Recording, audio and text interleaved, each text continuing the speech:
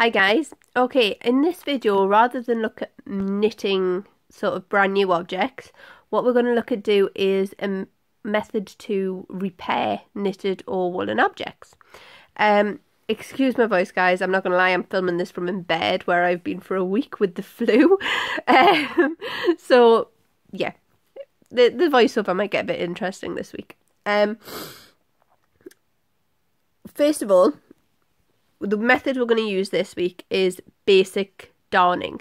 We're going to use it to fix this sock, which was originally a knitted sock. This isn't one I made, and you can see it's been done on quite fine.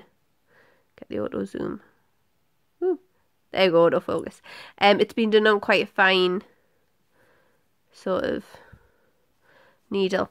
The yarn we're using for this, I'm using, I think this is a 4-ply. This is slightly thicker than you would use on something this fine. You would really want to ideally be using a 2-ply wool, something quite thin, even embroidery sort of cotton.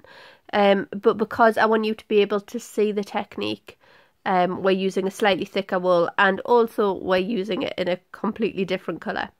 I quite like using contrasting colours when I'm fixing socks because I think it looks really funny to have all these brightly coloured patches.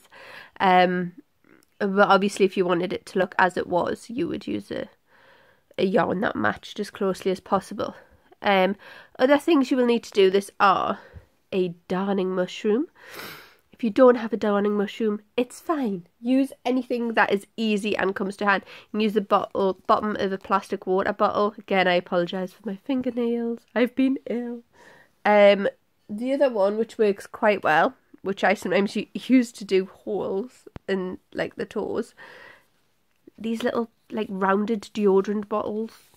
Not bottles, you know, roll-on applicators work quite well as well. Tennis balls work, but honestly, the mushrooms and the darning eggs aren't particularly expensive. Mine's a funky little vintage one. But you can buy them online quite inexpensively. I will put a link up there. With a link to the blog post, which will also appear at the end, which will give you a link to all the links to all the equipment and things you might need. Obviously, I'm using a big chunky plastic darning needle because you can see it really easy on the demo. You can get these in all different sizes. The main thing is they want to be quite blunt. But obviously the finer they get, obviously if you can do this on really fine knitted stuff, and the finer it is, the smaller the needle you want. Other than that, we just need a pair of scissors. Okay, I've taken a good length. I've taken probably about 1 metre here because I may need more than that, I probably will, but that's kind of as much as I want to work with at any one time. Otherwise it just gets a faff to work with. And threaded that through my needle. Now I'm just going to take my sock and turn it inside out. Turn it inside out. Okay, and we're going to find the hole. Now we are going to pop our darning mushroom up inside. Now, this is a big hole. You should always fix them before they get this ridiculously big. This is silly, to be honest. You don't want to pull it too tight either. Okay. Look. That's about there. No. Yeah, this is a slightly ridiculous size to be repairing, but we will repair it anyway, just to show it can be done. Okay. Now what we're going to do is, if you want to imagine that I'm going to slide this over slightly. You want to imagine sort of a square around the hole that you're fixing. And you kind of want to work to that square. This will make sense when you see how we're going with this. Again, this is a traditional sort of very basic darning method. There are other darning methods which are a lot more complicated. But we're going to go for the easy one to start with, okay? So we're going to start by start over here. And we're just going to start by going along. Now we're going to make sort of a grid. Now I'm not tying a knot in this, but I'm going to leave a nice long tail there that I can hold, so I know it's not going anywhere. Just tuck that under my thumb. Now we want to make this grid pattern over our hole. So we're going to start, we're going to go in a straight line from that corner straight across. So the next one we're going to put in is going to be down here. Now you want to follow the rows. So as you can see, we're going to follow this in a straight line, and we're going to go down to about here. Yeah. So we're going to take that to there.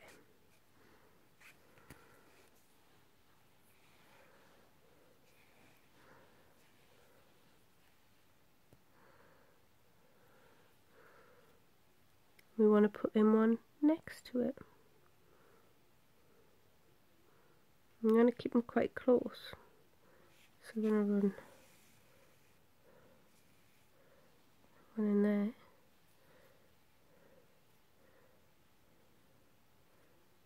Just pick that up.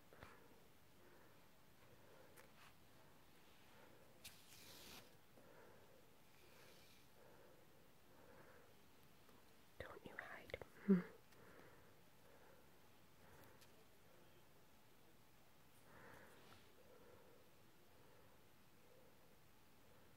Down.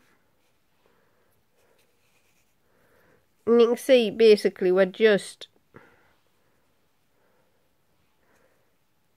building up a row but covering the hole like this. Okay, I'm going to go ahead and do the rest of this and then come back and you can see what we're aiming towards.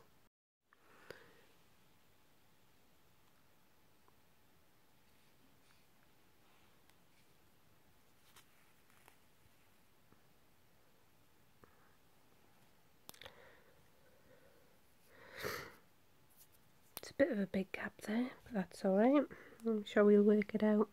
Like I say, this isn't exactly fine fabric restoration, but the other thing you want to notice is that I'm not going right close to the edges of the hole. You want to give it a good sort of half an inch. And don't pull this too tight. You're not closing the hole up. Okay. It will tighten a bit because obviously this hole here has expanded. But as you can see, we just keep going until you cover it up with these crisscross sections.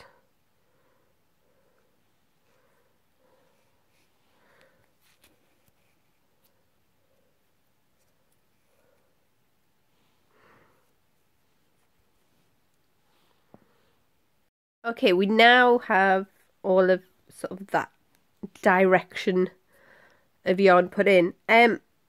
I have stretched this wider than I had because it makes it a bit easier to do it from the other direction. Now, as predicted, I didn't have anywhere near enough yarn in there. So I've threaded another bit. And we're going to start, these are going to be the first few we catch. Probably just these three actually. But I'm going to catch the yarn way back over here somewhere. There we go. And just pull it through and leave a tail on it to get hold of. Okay. And then we're just going to go under, over, under, over, under, over.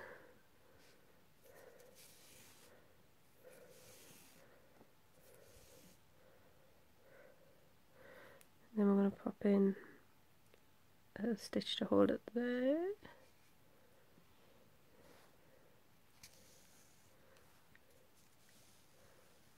This is worse to do around a camera than knitting is. Nightmare. Okay, and then we're going to go back, and this time we're going to catch this one as well.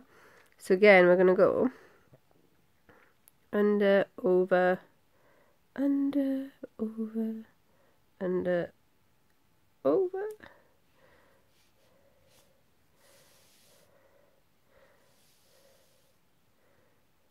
You want to push it in. Get up.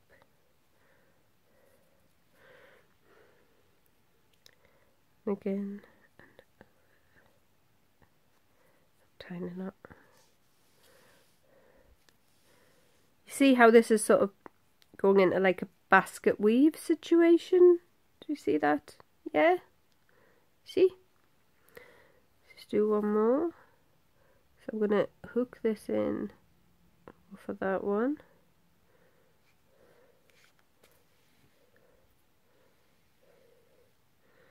And then I'm going to come back across. I'm going to catch this one this time as well. So I'm going to go under, over, under, over, under, over, under, over, under, over.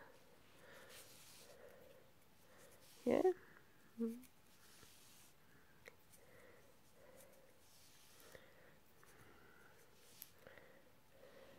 See how it's building up now? Yay.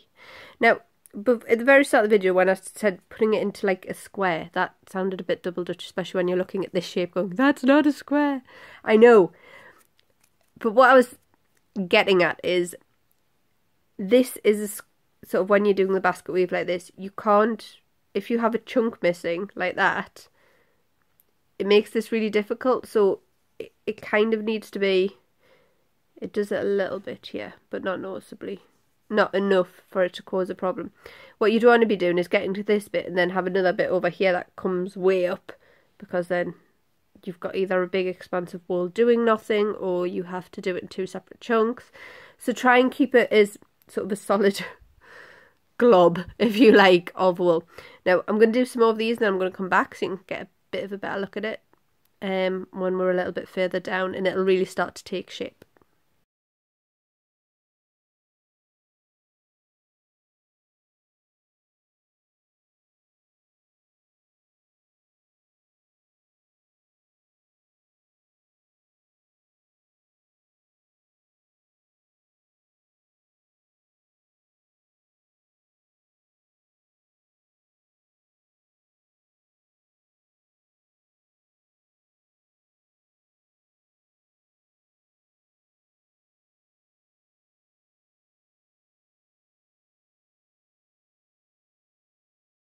Okay, we're coming towards the end now. You can see how this is coming together. Yeah, so I've got probably a couple more of these rows to do.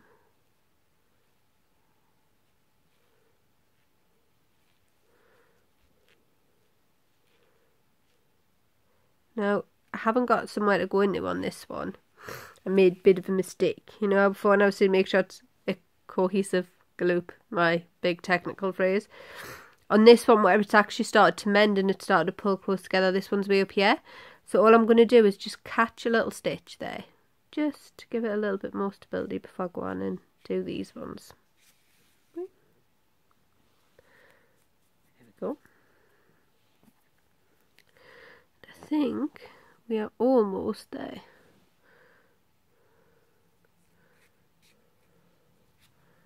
The reason why I didn't tie any of these ends in and they're all loose as well is because you can see this is a little loose.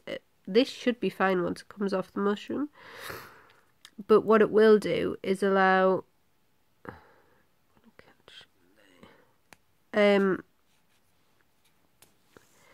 it will allow me to pull them slightly tighter and work out the tension here if I need to. So if any of them appear incredibly loose or anything like that, that one through there.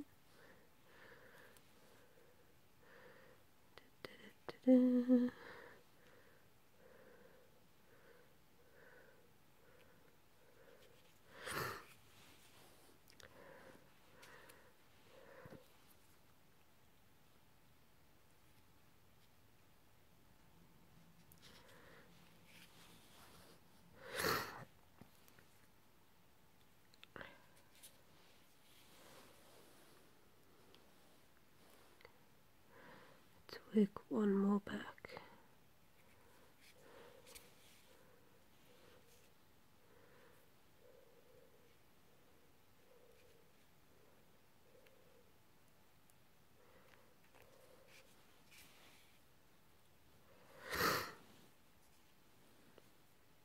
Pick up a couple of stitches, just run that into the corner And there we go. Ta-da! Now, we're going to take the mushroom out. And have a look at this. Yeah. That is actually pretty good. It's a little bit gappy, but I don't want to. Let's see, you can adjust the tension a little bit.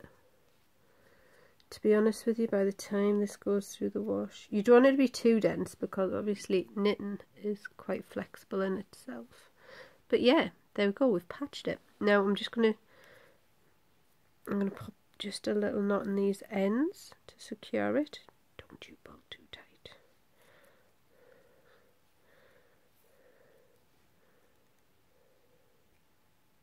Not too tight. I'll do these ones as well.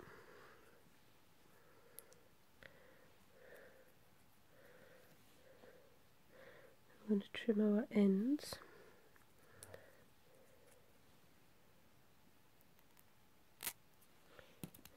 Trim. And trim. Now, flip sock right way.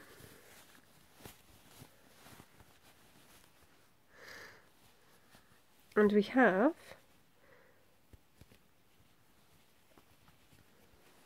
it repaired. I'm going to put the mushroom in it just so you can see sort of how it will look when it is on. But there you go. Fixed sock. Now some people like to trim these edges way back. I tend to just leave them. The other thing you can do is you can sort of catch them and stitch them in if you like. Just to make it look a little bit neater, you can bind these down. So sort of like just catch it over the edge and knit them in. It's up to you. To be honest with you, by the time you wear them a couple of times, because socks kind of wear to their shape and sort of self-felt a bit, they'll go together. But yeah, there you go. One repaired sock.